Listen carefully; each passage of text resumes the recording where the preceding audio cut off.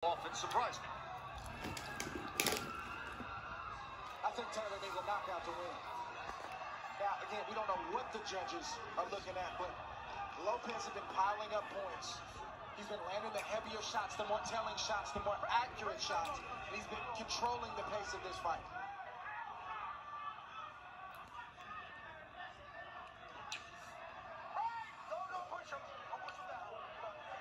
Which is why you don't see Lopez in much of a hurry right now.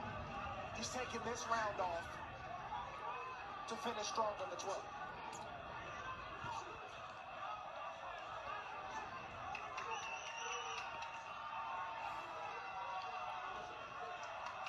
Whenever Lopez picks up his offense, Taylor doesn't seem to have an answer. He did early in the fight, maybe in the first 2 to 3 rounds, but not past that point.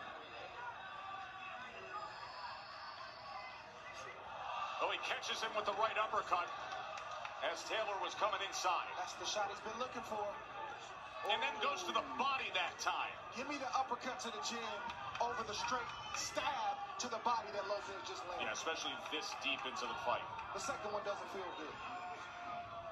And now you see more of the head movement and the swag and the style and the defensive prowess and confidence of Teofimo. And why not? You're in control like this, why not? Why not put a little extra sauce on it?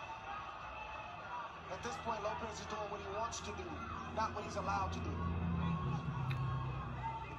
It's going to be fascinating to listen in to the corner of Taylor here after the report we just heard from Bernardo, where perhaps they don't sense the urgency that everybody else does.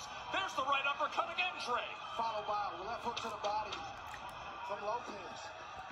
Lopez hears the clap and turns it on, and Taylor's hanging.